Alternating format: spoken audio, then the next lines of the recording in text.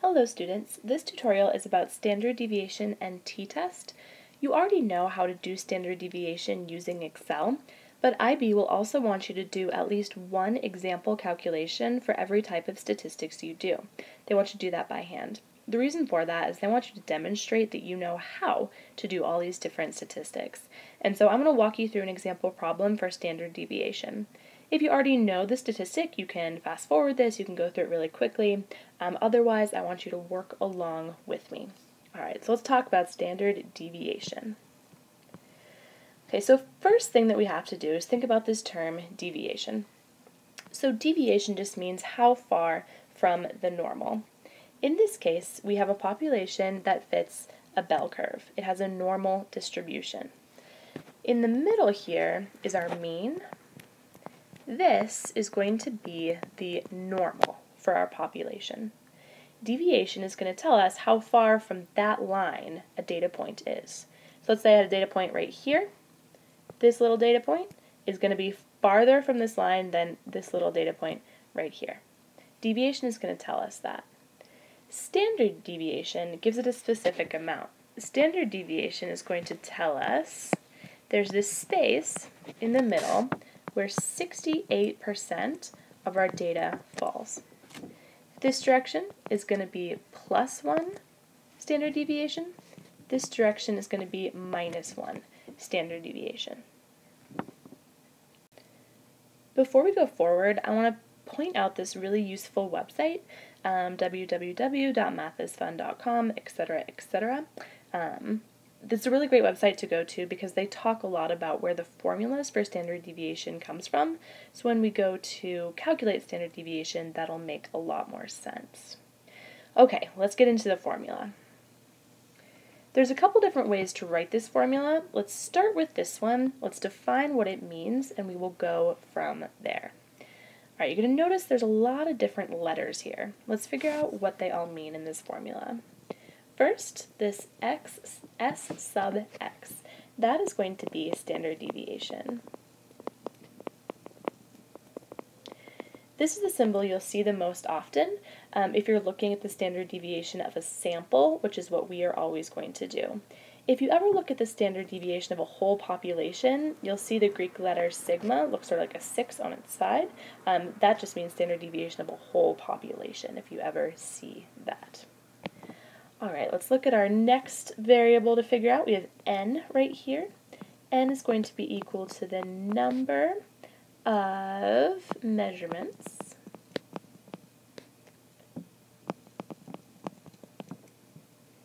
in your sample.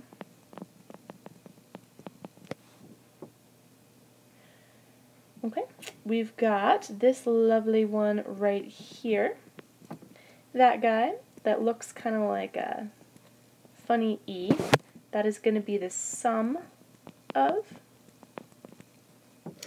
We've got x little I right here, that is going to be the value you're looking at in this sample. We have x with a line over it, which is going to be the mean of the sample.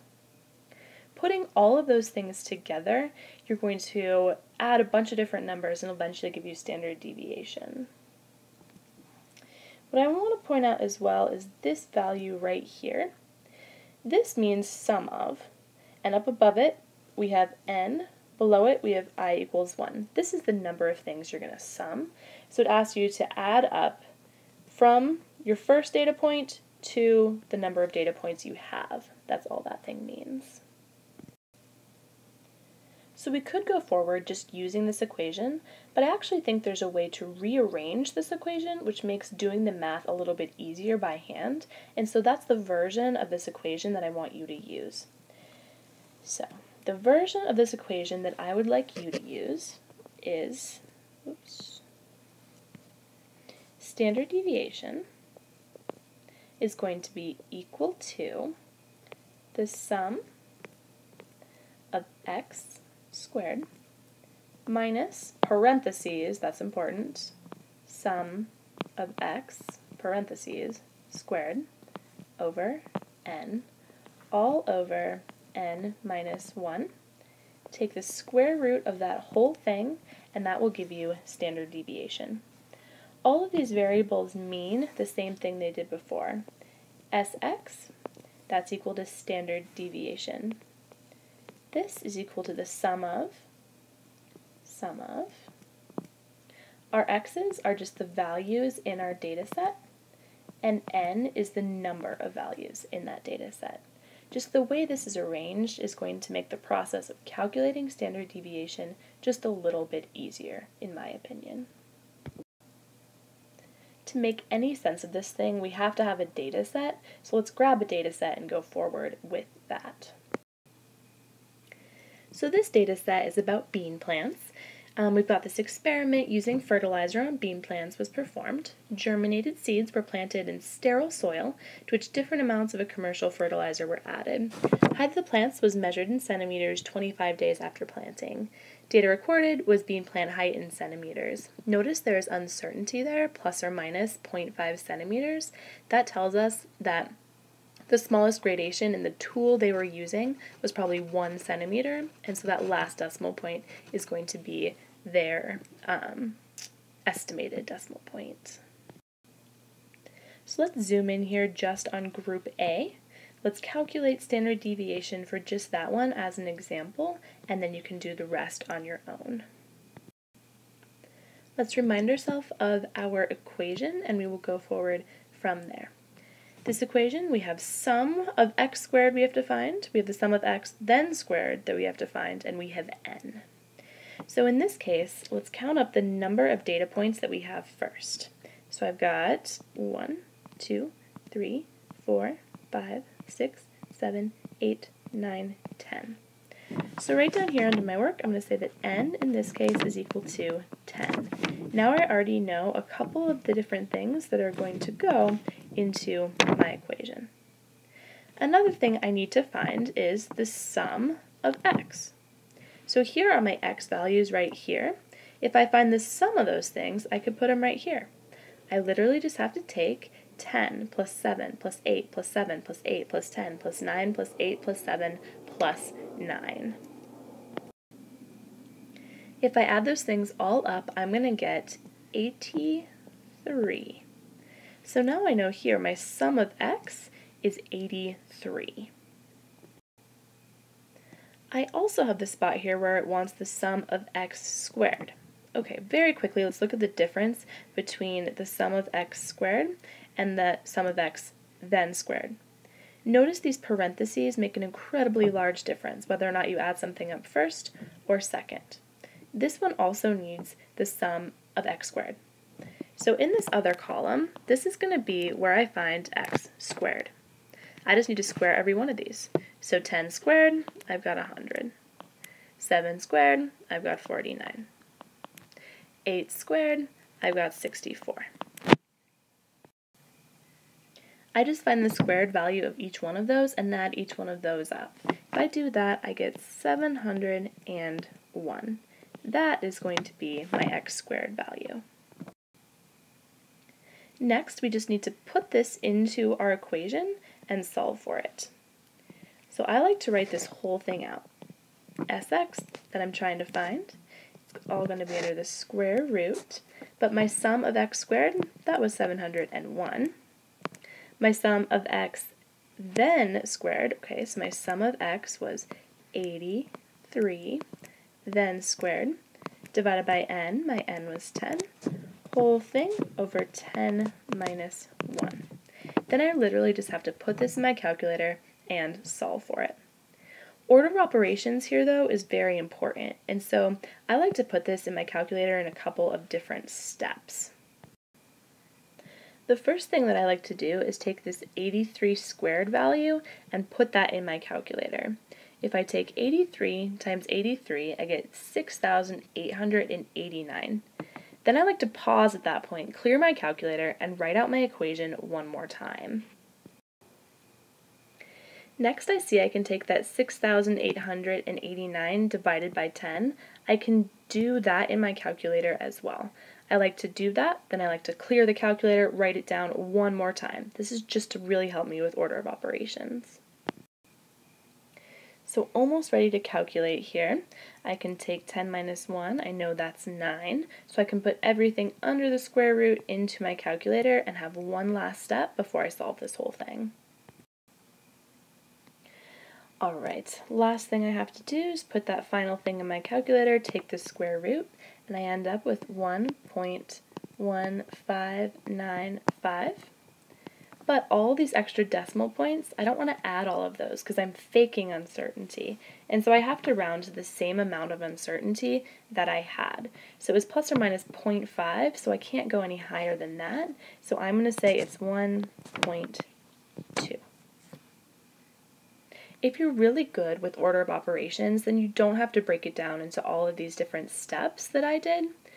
But I really like to do it this way because parentheses just mess up my calculator and I can't communicate it unless I break it down into these little tiny steps.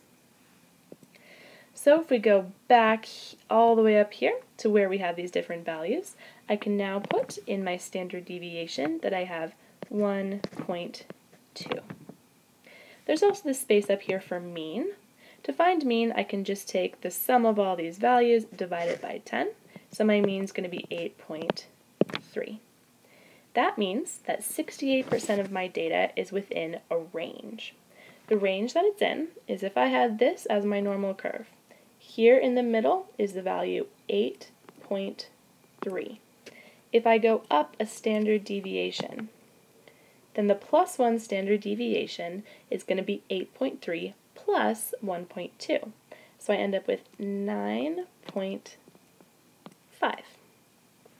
If I go down a standard deviation, then I am going to have 8.3 minus 1.2, which is 7.1.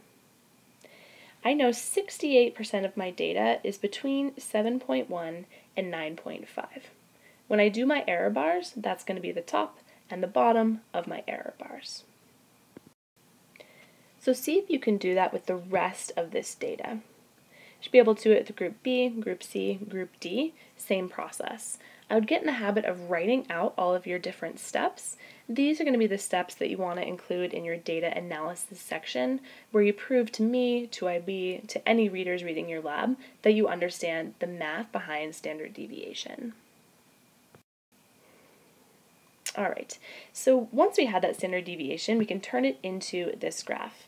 Notice right here, there's that mean that I found on that last slide, 8.3, and up here, here's my upper standard deviation, here's my lower standard deviation. So it's telling you 68% of the data is somewhere in this space. Next thing that I can try to do is try to figure out, is there any difference between each one of these groups? So if I look just at mean, it might look like some of these things are different, but they're all pretty darn close. One way that I can tell if things are probably different is to see if the standard deviations overlap. If they do, then it's likely it's not a significant difference. If they don't overlap, it's likely that it is a significant difference. There's one other thing that I can do to test that though, and that is to use a t-test. A t-test is like a more accurate way to tell if something like these two data sets, Group A and Group D, are different enough to count. We will never have to calculate t-test. Instead, we're going to use this website called www.graphpad.com/quickcalcs. That's how we will calculate our t-test if you do it in any of your labs, but we have to know how to read it and what it means. And so in order to do that, there's a couple more vocab words that we need. Okay, so the vocab words that we first need is something called degrees of freedom. To me, it sounds like kind of an exciting term, but the way that you find degrees of freedom is not that exciting. It's just going to be the number of data points, n, in a data set, minus 1. It's going to be that way for each data set. So you're going to have n1 plus n2 minus 2. That is your degrees of freedom. If I wanted to find degrees of freedom comparing group B and the control, they both had a sample size of 10, and so I'd have 10 plus 10 minus 2. That would, of course, give me 18. That would be my degrees of freedom. I'm going to use that degrees of freedom with a t value, and use those things together to look on a chart and find a p-value, and then p will tell us significance. So for this example, let's say t is equal to 0.60, and our degrees of freedom is 18. Okay, so we have to go up to this chart. The way you use this chart is degrees of freedom is over here on this side. So I know the degrees of freedom I'm going to use in this case is 18. So I'm going to look somewhere in this row right here. That's the row that I'm going to look at. And I'm going to look to try to find which thing is the closest to 0.60. So I look through here and I say, okay, so if I start on this side, 3.92, that's pretty far from 0.6. If I look here, 0.69, I know that's closer to 0.6. And 0.6 is in fact going to be a little bit that direction of 0.69. I'm going to take this value, I'm going to read down to the bottom, and there's going to be a p-value. This p-value is going to be what tells us whether or not something is significantly different. In this case, my p-value is 0.50. What that means is this thing is not even close to significantly different. By convention, there's no reason other than convention, 0.05 or less is what we call significant. That means there's only a 5% chance that all the variation you see is because of randomness. There's a 95% chance that it's because of whatever thing that you're actually looking at. The data we had in this example, it's a 50% chance that all that variation we see is just totally random. Because that's such a high percentage that it's just totally random, it means that those two data sets, they aren't different. Even though their mean is different, there's so much variation that those data sets don't show any differences. All those differences are just totally random, not because of something going on. So if I came back down here to see, is the difference between the two groups significant? I'm going to say no, it's not significant, because the p-value is equal to about 0.5, which means there is a 50% chance all the variation is because of random variation. These two things aren't different because it's all random. So that's the gist of how to do a t-test. I know using this chart can be a little confusing, and what a t-test actually means can be even more confusing. Please ask me as many questions as you need to in order to really understand this. To quiz yourself, there's a couple more questions down here. I'd like you to finish all the questions on this worksheet. You'll turn this in to me. Just want you to make sure that you understand how to do all of these different things. Thanks for bearing with me through all this math stuff. You guys are great. See you later.